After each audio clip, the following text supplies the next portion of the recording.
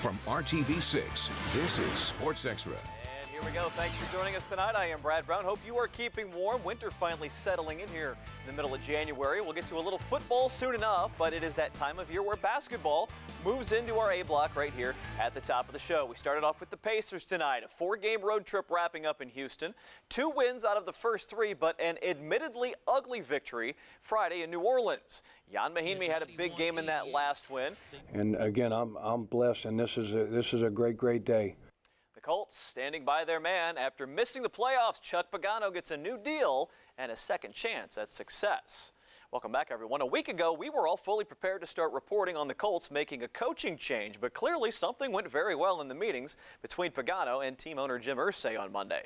Pagano and GM Ryan Grigson get new 4-year deals. Meanwhile, the Colts pretty much cleaned house among their coaching staff. The only holdovers, QB coach Clyde Christensen and offensive coordinator Rob Chudzinski. In Depth with Graham Bensinger is coming up next. I'm Brad Brown. Thanks for joining us. Have a great week. We'll see you back here tomorrow. Good night.